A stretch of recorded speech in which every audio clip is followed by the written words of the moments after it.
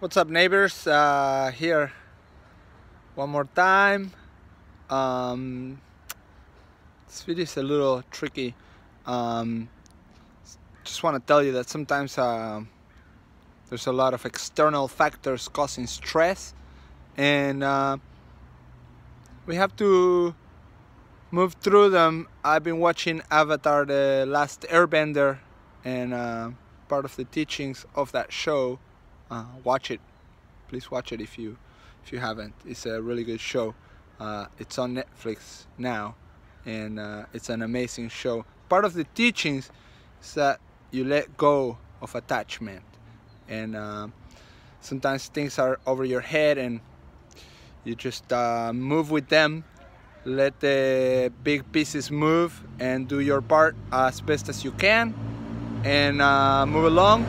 But there's a property in Berkeley that I've been seeing several times, and I never stopped to take a closer look. And I want to share this property with you. It's an oasis that looks like a palm collector, and I will flip the camera over and show you a little bit.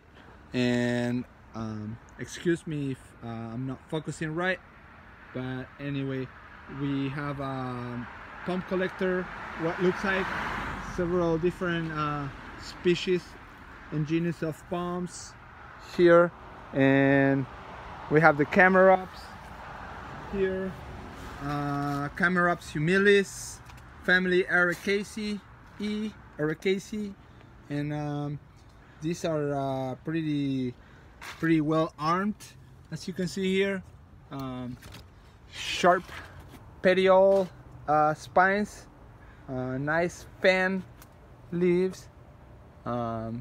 These are the only palm native to the Mediterranean, as I understand it. Maybe I'm wrong, again, as I express in many of my videos.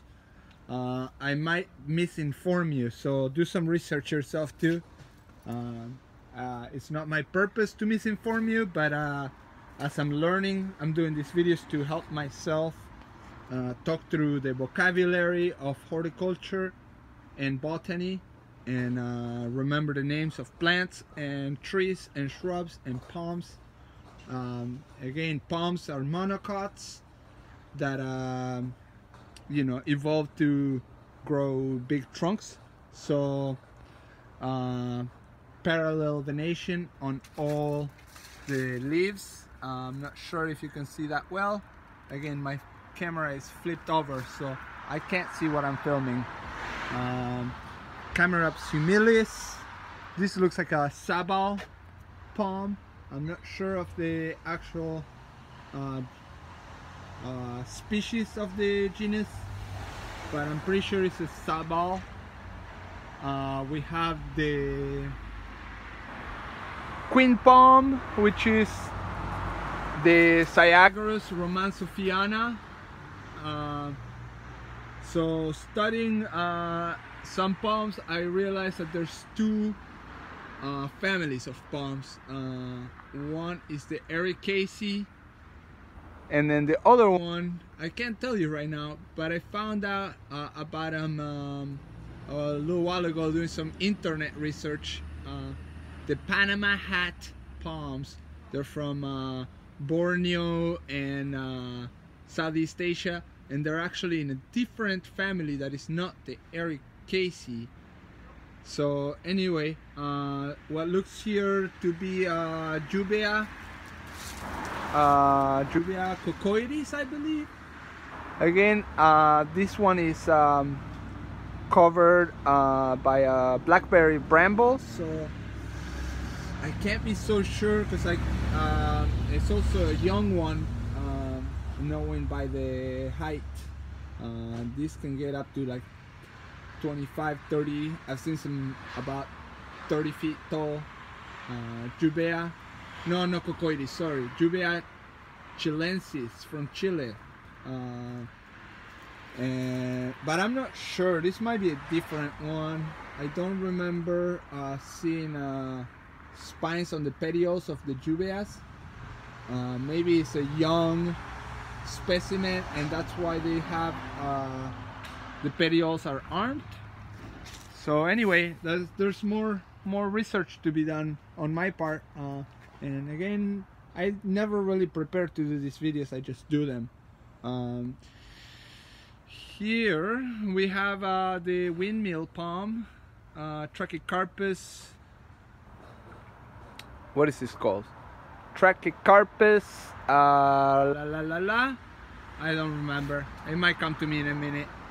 These are from the higher elevations of China and Asia, and these are pretty cold tolerant. They're pretty hardy.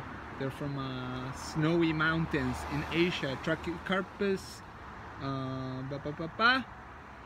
ooh, it doesn't come to me. Anyway, I love these palms. These are really cute. One of the great things I love about these palms is the furry trunk.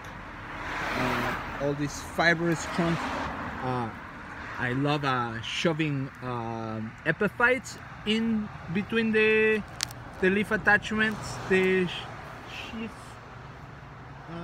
And another thing that you can know that they are this Trachycarpus fortunei. There you go, Trachycarpus fortunei.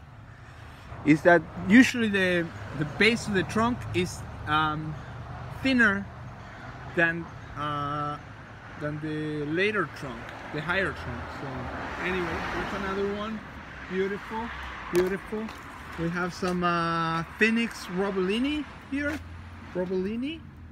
The Phoenix is the Canary palm, usually from the Canary Islands, but they're spread all over the world. They're a big landscape plant, used widely throughout the world, and these are really cool. They're slow growers, but they unlike the Phoenix canariensis, the robellini will split into several different heads with maturity, right? So you see this palm is maybe 8 feet, 8, 9, maybe 10 feet tall at the apex of the leaves. Again, we call palms, we call them fronds, not leaves. So at the apex of the fronds, it's maybe about 10 feet tall. You can tell this is a mature specimen. Who knows? Maybe 25, 30, maybe less. I'm not sure. Depends on soil conditions and water availability that they will express in different ways. And then what I believe to be back there, I'm not sure if I can focus it well or if you can see it well. It's a fishtail palm, the Caryota, genus Caryota.